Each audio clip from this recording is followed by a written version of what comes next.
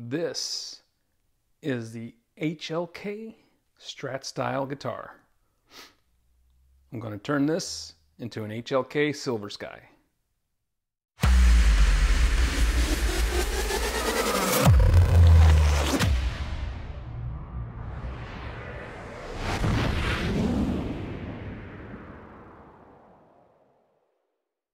Welcome back, guys. It's Alex from Techaeris.com, and this is a very different video than what I normally do.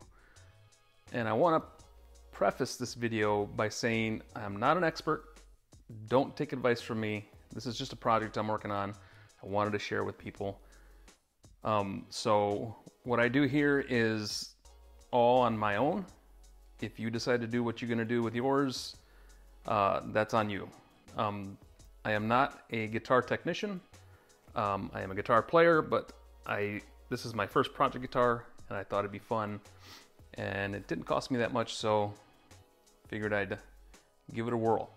But what you're looking at here is an HLK Strat style guitar, Hard Luck Kings, the Bombshell.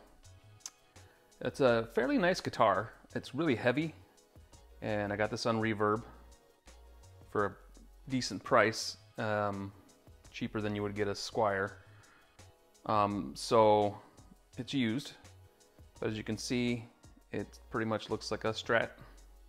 And what I wanted to do, and I cannot afford a PRS Silver Sky at the moment. It's well in the $2,000 range, and some used are $1,800, $1,900. So I got I got a cheap neck off of eBay, and we'll show that here. And my work area is definitely not a guitar work area, I gotta say. I'm working in my garage on top of my freezer, so this is not ideal. But that's the neck that I'll be using to put onto this guitar. And when I ordered it, I did not think it would work. I thought, no, I don't think it'll work. It's just not gonna be the same. So you know, PRS guitars are normally neck through design.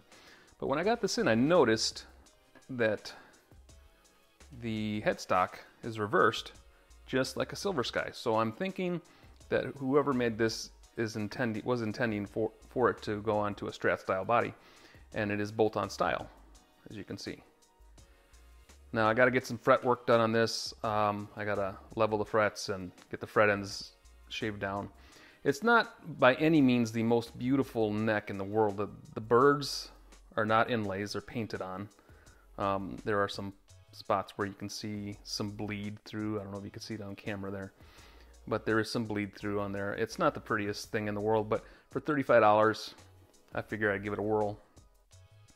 So I have this neck to put on this guitar. I also ordered a custom pickguard from 920D, and I'll show that here. And excuse my wire. And that has the Texas vintage pickups in it. And I also replaced, this came originally with silver knobs. I bought the PRS Silver Sky knobs and I put those on. I'll pop those off and put them on the new pickguard. I just wanted to see what they look like on the body. And I bought some Spurzl locking tuners. I'll be installing those on there. And then I got a custom backplate. This is the original that's on there now. And I'm getting rid of this one and using one that says custom vintage guitars or something like that. Something generic, but it's kind of cool looking, so I thought I'd do that. But this right now is going to be my project guitar. I'm hoping I can crank this out over the weekend. I'm not sure. We'll see what happens.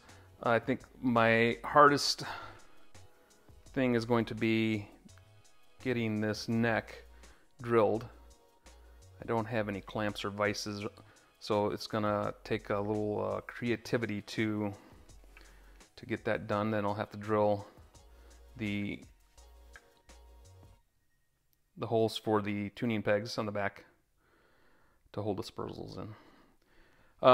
I am not going to go through a step-by-step procedure of what I'm doing on this guitar.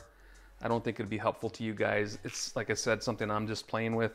I don't want to, I wouldn't even venture to say that I am an expert on any of this, so I don't want to put that out there as if I am. So I'm going to take that neck out real quick. I'm going to show you what this PRS style neck looks like in there and what we're going for here. And the fit is pretty good in there. See, it's a pretty good fit in the neck pocket. There's a slight bit of play, but it's not a lot, and I don't think I'm really going to do anything with that. If I need to add a shim in there to tighten it up a little bit, I'll probably do that. But other than that, I just got to get the neck on and get the tuners. Well, I'll do the tuners first and get the fretwork done, and then drop in that 920 in there. And the 920 is pre-wired, comes pre-wired with the input jack as well, so it's just a matter of popping this one out, popping that one in. At some point I want to replace this bridge, the trem system, with a better one. I don't know what brand that one is, but yeah, well, this is the HLK, or HLK, Hard Luck Kings